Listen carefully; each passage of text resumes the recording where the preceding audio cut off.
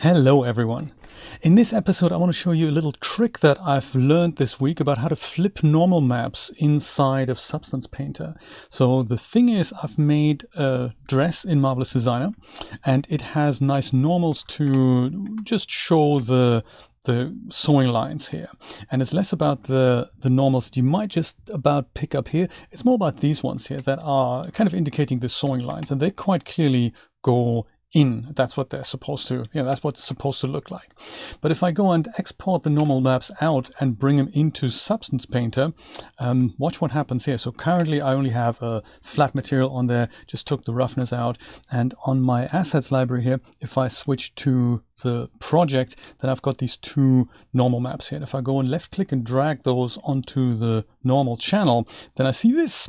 And while they're indeed there, I think they're the wrong way around. And that's really not what we want to do. So I've looked literally everywhere in Substance Painter and I just couldn't find it. And thank you so much to Fugazi who brought me on the right track there. It has to do, of course, with the DirectX versus OpenGL interpretation of the normal maps, which means that the green channel points the other way round in either of these formats. So there has to be an option to flip it. But the way to find it was really difficult. Turns out it's actually here in this menu here. So on the properties tab of your material here, on the properties, there is this unsuspecting menu up here, and it's just not something you'd ever click, but if you do it, there's one option that's an additional option that you can enable, which is called color spaces. Once again, hasn't got anything to do with normals, but if you enable that, then below your normal map there's another thing that comes up, and if you open that up, then you can go and switch this from auto, which is direct 3D or DirectX I guess, to the other thing, which is in this case